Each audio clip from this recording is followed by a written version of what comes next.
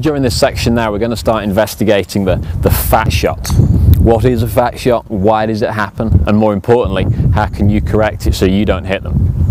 Now, a fat shot is generally classed as a club or a shot where the club hits into the ground or into the grass before it gets to the golf ball. As that happens, the club will therefore slow down, take all the power away from the club, and it might even twist itself so it's not lined up as it should be as it hits the golf ball. So a fat shot generally goes nowhere near the distance it should do, possibly a lot lower than it should do, and sometimes as well not as straight as it should do. Now we need to be careful here because we should take a divot with most of the mid to short irons. So for maybe 5, 6 and downwards to the sand wedge, we should be taking a divot each time. I want to encourage you to do that.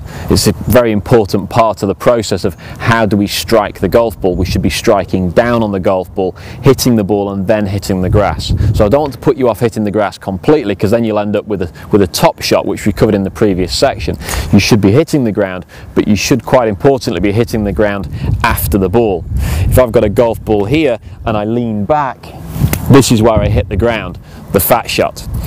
If I hit the golf ball and I lean forwards, we should be able to take a divot from this side of the golf ball. Now I've got a couple of balls set up here. I'm going to take 2 divots. The divots are going to be about the same size, but they're going to be in different positions.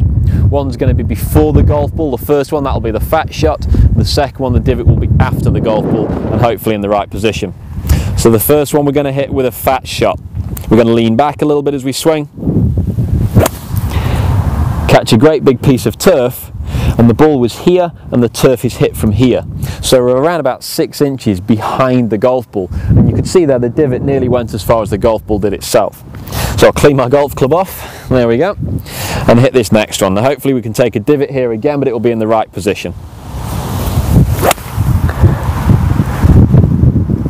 So you can see there's another divot in this position here, the 2 golf balls placed there and there, one before and one divot after. And that makes a big difference to the strike of the shot and the ball flight.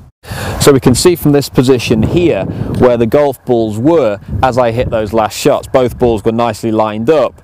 The clubs entered the ground here very early before it got to the golf ball on the heavy shot. So on that occasion we saw the golf ball only travel about 20 yards.